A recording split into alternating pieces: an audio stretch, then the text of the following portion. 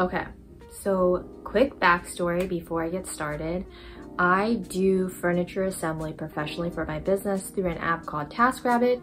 When I first started, I was getting paid 25 bucks an hour, but since then, because of experience and because I've gotten much faster at doing it, I am charging $43 an hour. So number one tip for you would be to really pay attention to the instruction manual. Do not think that you can figure it out on your own without reading the instructions, because there are so many different hardware in there, so many different screws, and just step by step of why you need to do those things in order. So what I like to do is I grab a clean towel, lay it on the floor, whether it's on carpet or it's on hardwood floor. I always lay it on a clean towel and I grab the tools that I need.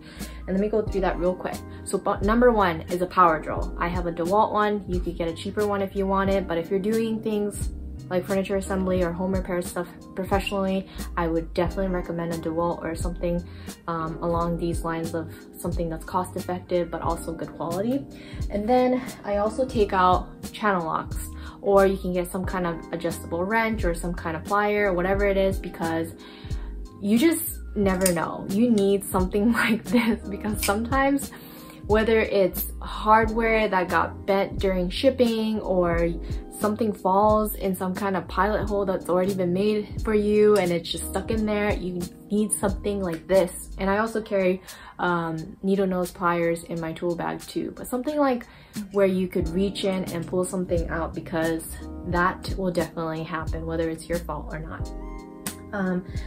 Another useful tool that I take out onto my little towel is a 6-in-1 screwdriver. You don't have to get a 6-in-1, you can just get a regular Phillips head screwdriver, but sometimes it's just easier to have one where the Phillips head and the flat head is interchangeable in case you need it. And then the other very useful and almost common sense tools, box cutter and pair of scissors. Box cutter is great to open up your boxes, but when it comes down to little bags of hardware, it's just faster to cut it open with scissors.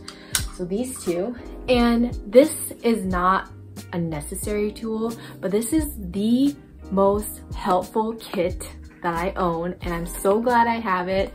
And I think my boyfriend have purchased this from AutoZone or something years ago, and basically, it is a 37-piece ratcheting screwdriver bits set, and it comes with like star bits, hex key bits, Phillips, flathead, sockets, and then you have the ratcheting tool so it's easier to hold. When it comes to, I mean, any brand, IKEA, Home Depot, Target, Wayfair, whatever it is, it always comes with that very cheap Allen wrench. And if you have to repeat the steps of screwing something in and tightening and do this over and over, it's gonna get very tiring to do with that little tiny handle that you have to use. So even if you have this, you know, interchangeable, easier to hold handle, you can use one of these tiny short bits and actually change it on your power drill. So you can screw things on with the hex key, with the star, whatever it is that you need. And honestly, every single job that I've had where it includes a hex key, includes an Allen wrench to tighten, I had the same face or same bit for that screw in here. So this is definitely a great kit to have if you're doing furniture assembly professionally. Very awesome and very useful tool. And this, I have no idea where you can get. I'm sure you can kind of Google it on Amazon, or search it on the internet.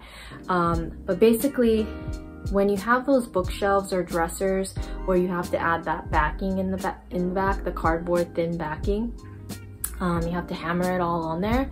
It's very helpful to have this little tool that came with one of my like Target bookshelves, I think. And basically you put the nail into this little slot. I know it's kind of broken, so it's kind of hard to see. And then you put this part at the edge of the bookshelf, and then it just holds it for you so that it's easier to hammer. So this is really great because most likely dealing with a very narrow space when you're hammering, and this will make it so that it's very sturdy, stable, and you don't get those crooked lines where it cuts through the plywood and then you pretty much ruin the client's furniture, which honestly I have done before, and I always come clean about it, and I dock off sometime, or I try to fix it if I can with like glue. But if it just looks really messy, just humajang, then I just dock off time and let the client know. And if they're pissed off and want me to dock off more time, then I would be happy to do that. But you know what? Things like that really does happen. You just have to come clean and just move forward. Be honest to your client though. That's the #1 key rule that I'm trying to convey.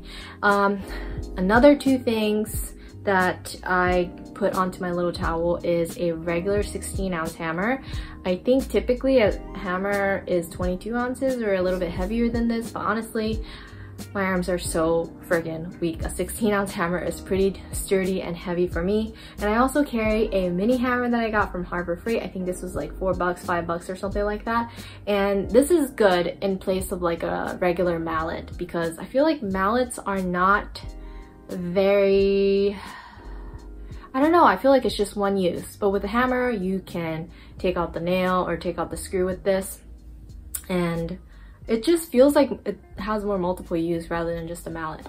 So anyway, I carry all of those things, and with the pandemic, we are required to wear gloves and a mask during every task, which I am happy to do and I have adjusted and am comfortable doing. But when it comes to assembling with gloves on, with rubber gloves on, it's very difficult to, or it's very easy to rip through them with a sharp screw, whatever kind of hardware that you're working with. So it really helps to have gloves. You can have, you can use gloves like this. I think this might be like for gardening, or maybe it is for construction, but I wear these gloves here, and it's nice because it's easy to wash. Wearing gloves over your rubber gloves is really helpful in being able to grab all the hardware, make sure nothing slips out, and you're also not ripping through the rubber gloves as fast. Some tips would be just to be patient and to go as fast as you can and make money professionally.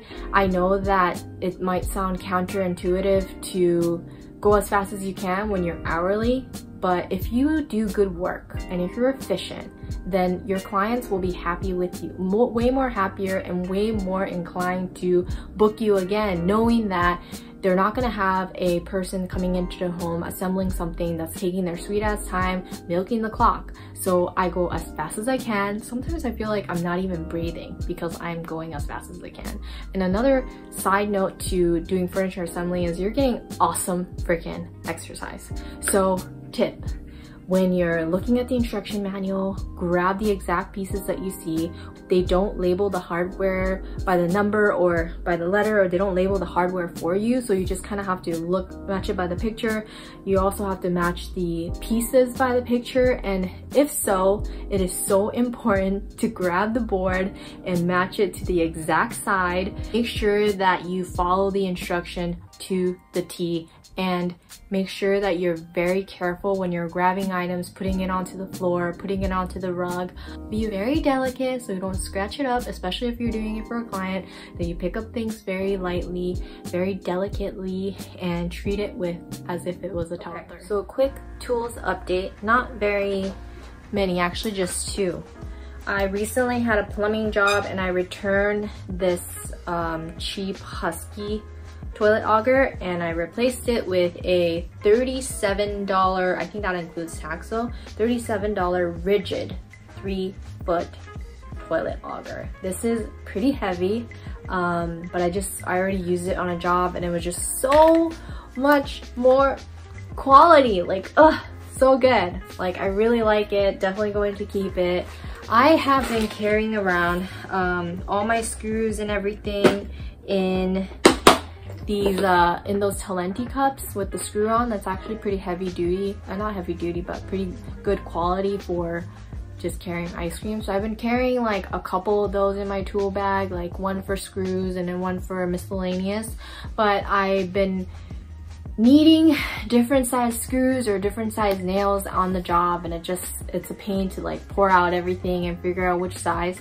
So I finally invested in a screws organizer container, and I think you could also get these boxes at the hardware store, but I wanted to just get one where I could, well, actually, I have seen them and I just feel like they're so friggin' expensive for what they are. So instead, I went on Amazon and looked up jewelry organizer, like beads organizer or something like that. And I got this one for $5.97 on Amazon. And these little slots here, so the longer ones you have to put on the very top part, these longer slides or slots. But these short ones, like, you can make them as small as you want, or you can make them a little bigger or even bigger if you wanted. Creative Options, that's the brand. So I definitely recommend using this. This slides right into my tool bag. So yeah, that's a new tool update. I don't think I've purchased anything else since then. I've returned some things like that Ryobi Sawzall because it was super heavy. I do want to invest in a Sawzall one day, but I want to wait till I need it for a job. Yeah. Thank you so much for watching. I post videos every Tuesday, Thursday, and Saturday. And I will see you on Tuesday's video. Peace.